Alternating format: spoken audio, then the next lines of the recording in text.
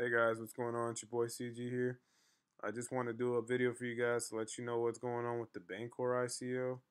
I'm currently at the time of this video, I'm watching the Bancor ICO go on live right now, guys, and I gotta say it's getting pretty frightening.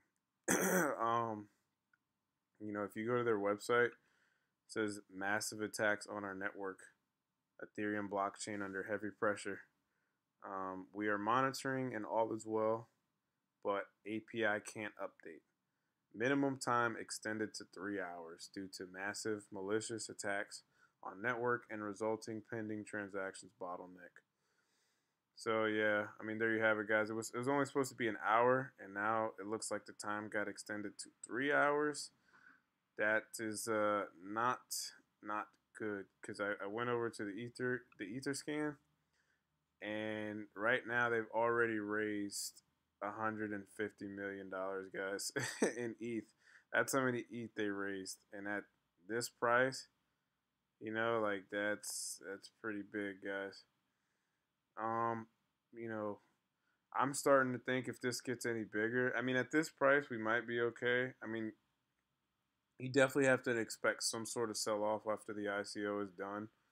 Um, so you expect that to come, but uh, I don't know if this is necessarily going to be the next DAO attack, as some people are speculating, because you got to remember at the time when Ethereum went through the first DAO attack, the price of an Ether was like close to $20, and right now, and that put the market cap much lower. I think at like the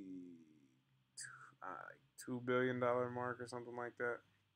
Yeah, it wasn't stupid like it is now at 30 billion. So obviously it's going to take a lot more to crash the price back down.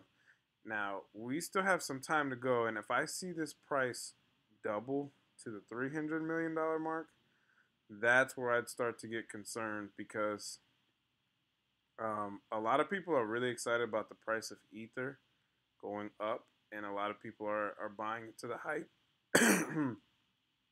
And like I said, Ethereum's a great project. There's no reason not to invest, but I'm just enjoying my gains at the moment. I'm not buying anymore. I'm just sitting, I'm waiting, I'm watching. You know what I'm saying? I'm not, because right now there's too much craziness going on, and to buy at these prices, like I said, psychology thing. It's a psychology game. If if something messes with the Ethereum price in any way, I mean, who knows how far it drops back down. And you don't want to be, obviously, if you really do and believe in the project, of course, anytime's a good time to buy. But if I just want to make you guys aware of, just so you know what I'm saying, that the Ethereum price is impressive, and while I do think it's not overvalued in the long run, I think currently it is a lot of speculation, and especially since we haven't moved to proof of stake, guys. I can't I can't emphasize that enough. We're dealing with a huge network transition, which could result in a network split again. If the miners don't come to a consensus or an agreement above that threshold that they need.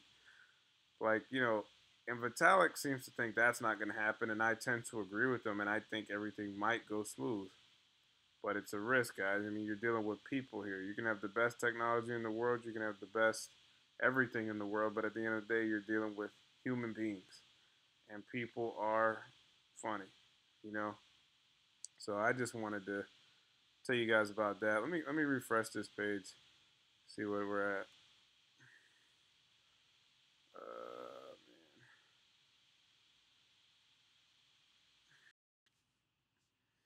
All right, guys. So we're doing good. It looks like the amount of money going into the smart contract has slowed down a bit. I mean, we're only at 152 million in the past 10 minutes, which is roughly about $2 million, which isn't bad.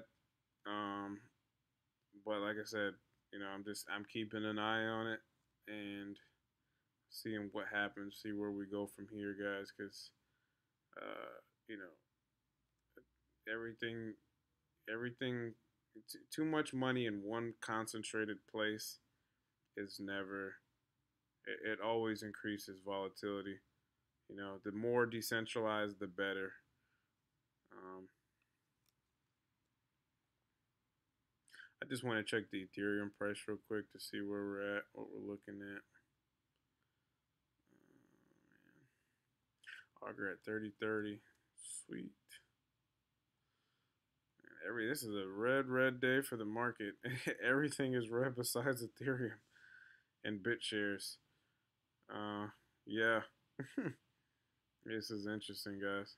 Super interesting.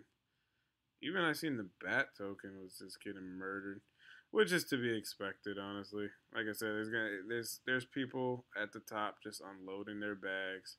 They're gonna pump the price up again.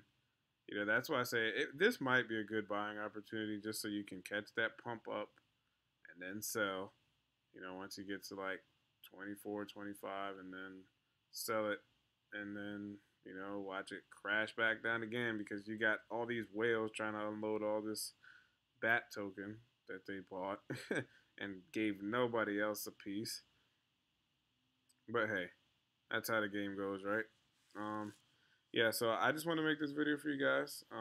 Thank you for watching. Please like and subscribe so I can keep you guys up to date on what's going on in the cryptocurrency world, as well as follow me on Steemit. I will be posting daily to there as well. All right, guys. Until next time, have a great day and